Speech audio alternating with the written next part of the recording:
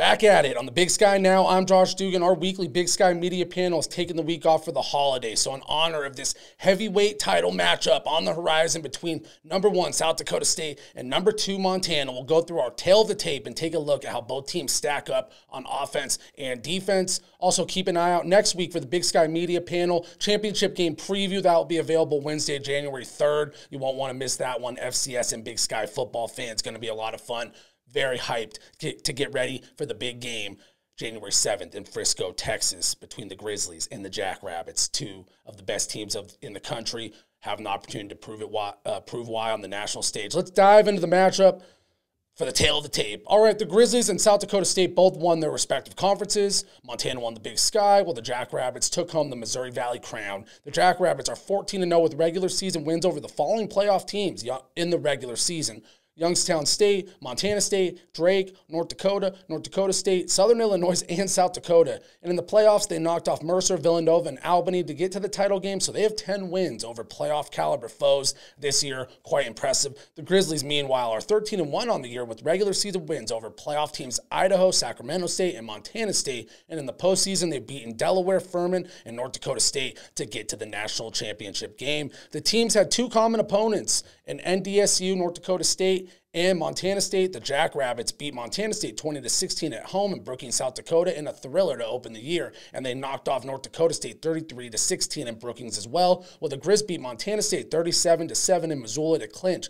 the Big Sky title, and they beat North Dakota State 31-29 in double overtime in Missoula during the FCS semifinals. So common opponent-wise, football math doesn't always add up. I say that jokingly a lot, but just something to think about. They do have some common foes, so it can help you game plan at least. All right, let's get into the offenses, starting with the quarterback play. We all know in football nowadays, you got to have the quarterback, and both teams do have a guy at quarterback who can make it happen. Grizzlies and the Jackrabbits both have that guy. For the Grizzlies, it's Clifton McDowell. He'll be under center for the Grizzlies, and Mark Gronowski will take the snaps for the Jackrabbits. McDowell took over the starting job after the Grizzlies lost to NAU, while Gronowski is in his 3rd year as a starter for the Jackrabbits. He led him to the national title last season. He did redshirt in 2021 due to an injury. This year, Gronowski has thrown for 28 touchdowns to only 4 interceptions.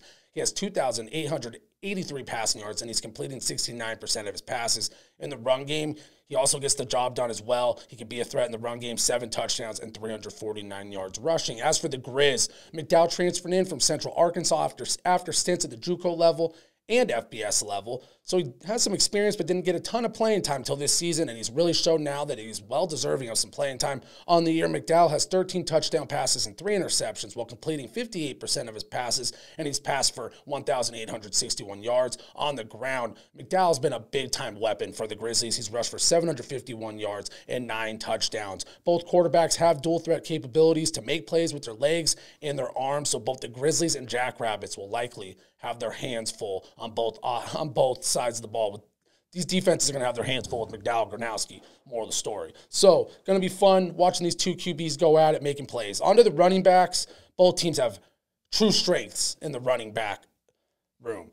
South Dakota State's Isaiah Davis is a star in the making, possible NFL prospect. He is a star at the FCS level, but he's a potential NFL prospect. He rushed for 1,500 yards this year, 17 touchdowns. And the Grizz, they have Eli Gilman, who earned the Jerry Rice Award for top freshman in the entire country at any level at any position in the FBS. He's rushed for 950 yards and 12 touchdowns this season. So both teams have that real playmaker in the backfield. They also each have another running back to complement their star.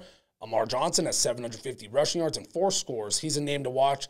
And the Grizz, Nick Osmo, he rushed for 8 touchdowns and 637 yards. He's a bruising running back, definitely a name to watch. Add in the rushing ability of McDowell and Gronowski, and all of a sudden you have a lot of pieces in the run game for both teams who can really get the job done. So, it might come down to who can get it done more on the ground in Frisco, and that might be the difference maker because both teams are going to want to start their offenses surrounded by the run game. All right, next up, the receivers for both teams, starting with Montana. They got 3 go-to guys in the passing game: Aaron Fonts, Keelan White, and Junior Bergen. Bergen leads the team with 55 catches. He's tied for the team lead in touchdowns. He has 5, so does Fonts.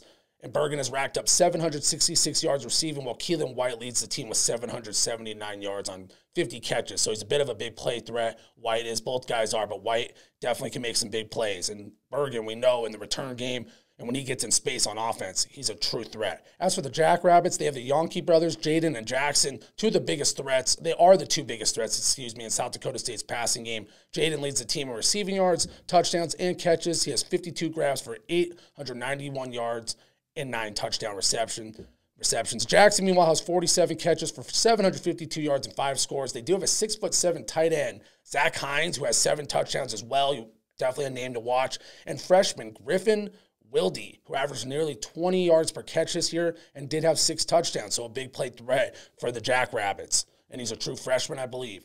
As for the offensive line play, it's hard to look at how those things stack up, but one interesting stat, according to some research I did, was South Dakota State only allowed 10 sacks all season. Montana allowed 36 sacks on the year, which was in the bottom third of the country. That could be a big thing to watch for, because if one team can put the pressure on the opposing quarterback while the other team's protecting their guy, that can have a major impact on this game, as you know, football fans. So that's one to keep an eye out on for sure. How does the defensive line of the Grizz do get into Gronowski, and can the Grizz offensive line protect McDowell? That's always a key matchup to watch, but I think it's going to be extra important in this one with high caliber front sevens on both sides of the ball and high caliber offensive line play despite the sacks from the Grizz. So we'll see what happens there. Last offensive stat we'll look at before jumping to the defensive side of the ball. The Grizzlies do have the 16th best scoring offense in the country. They score about 32 points per game, while South Dakota State has the 3rd highest scoring offense in the country, putting up 38 points per game. So despite both these teams having elite defenses and kind of making their living on the defensive side of the ball, they have the offense to put up some fireworks in Frisco, Texas, January 7th. So keep an eye out for a little bit more points on the board. Then I believe the over-under was set at about 50 points. We'll see what happens. Originally, I was thinking the under. Now I'm moving more towards the over, but you never know. Before we move along, quick shout-out to our friends, M C Tire in Kalispell. Thank you so much for all the support.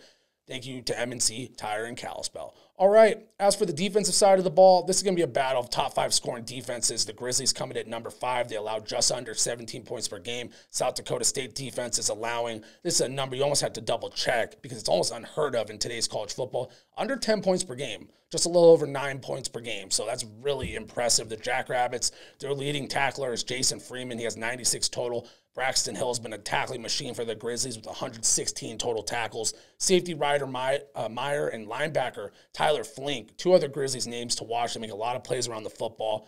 Isaiah Stallbird is a name to watch for the Jackrabbits. Is another guy who eats up a lot of tackles for South Dakota State. One other key player for the Jackrabbits, when healthy, Adam Bach, former All-Americans, dealt with a few injuries over the past few years, but he's played 9 games. When he plays, he's a standout defender. He has 54 tackles on the season. So if he's involved, that's a guy who's going to make his presence felt if he's healthy. Up front, for the Grizzlies, they feature Big Sky Defensive Player of the Year, Alex Gubner. He's the anchor in the Grizzlies defense.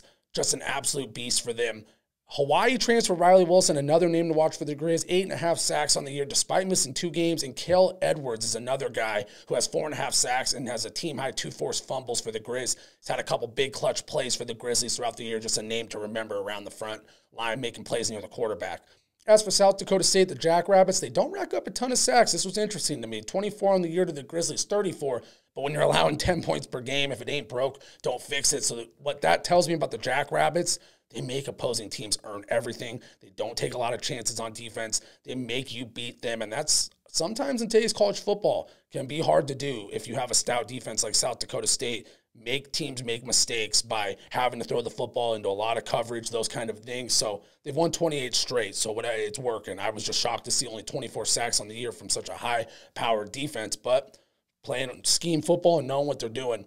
That being said, defensive end Cade Turver leads the Jackrabbits with 6 sacks, and Quentin Hicks is next up with 4 sacks. They're both defensive ends. Last up, let's look at the pass defense for both teams, the Jackrabbits and Grizzlies. Let's check it out. South Dakota State allows about 164 yards per game, 7th best in the country. Montana is coming in as the 58th ranked passing defense in the country, allowing 208 yards per contest. Some of that's playing in the Big Sky. Teams love to air out the football. Some of that is, maybe the Grizzlies were susceptible to the passing game a little bit, probably a little bit of both. But the Big Sky, definitely teams like to air it out and throw a lot. So that was probably an impact there. Key players in the secondary on the Grizzlies, Trevin Gradney has a team-high 5 interceptions. Trajan Cotton had 2 picks. Corbin Walker had a team-high 8 pass breakups and the game-sealing pick for North Dakota State. And a name we mentioned earlier, Ryder Meyer, makes a lot of plays around the football, and he's also been effective in pass defense as well. The Grizzlies are a team who rolls out a lot of guys in the secondary. They have a lot of depth, so that's where they're strong for sure, is their depth. The Jackrabbits, they got Deshaun Gales. He had a solid year for the Jackrabbits. A couple media outlets have him as an FCS All-American. He had 2 picks. And Tucker Large and Dallas Bynum, share the team high in interceptions with 4 apiece. They also share the team high in pass breakups with 7. And that linebacker we mentioned before, Jason Freeman, he gets it done in pass defense as well. He had 2 interceptions and 4 pass breakups, tied for 3rd on the team in both categories for a linebacker, so he's definitely no slouch in the pass game. The Grizz won't want to pick on him too much if he's lined up on someone in the slot because he can get it done. So overall, a battle of 2 evenly matched foes on both sides of the ball. I said this last week on the Big Sky Now. It's not often you actually get the top 2 teams in the country facing off when it matters most, but I think this year it worked out just how it's supposed to. Gotta love the FCS playoffs, letting it all play out, bracket style. I know the FBS has had their ups and downs with the playoffs, especially this year, all the controversy around Florida State. So it's been great covering the FCS football, where it's been a little more transparent, and it's like you win, you go to the game. It's like you got to earn it. So that all being said, that'll do it for our tail of the tape for this heavyweight matchup between the top 2 teams in the FCS this year as we lead up to the championship game January 7th in Frisco, Texas. Thank you, as always, to our friends at M C Tire in Kalispell for the support. More Big Sky Now coming next week. Keep an eye out for that.